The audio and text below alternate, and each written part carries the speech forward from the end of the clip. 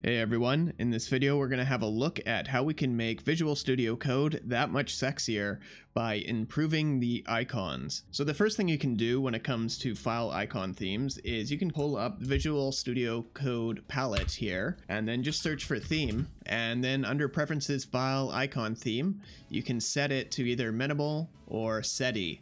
So minimal will give you basically no icons, but if you go to SETI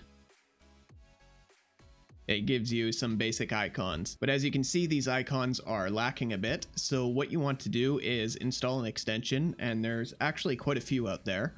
But the one that I like to use for file icons is called Material Icon Extension. Material Icon Theme, actually. And I already have it installed, so I'm just going to enable it. But if you haven't installed it before, make sure to install it.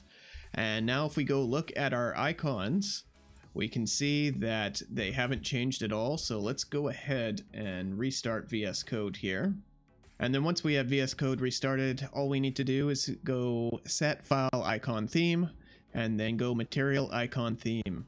And now if we go here, we can see our new theme. Anyways, that's all I wanted to show for this video. If you're looking for more videos in regards to how you can customize Visual Studio Code, please check out my introduction to VS Code video. Anyways, thanks again for watching, and I hope to see you in the next video.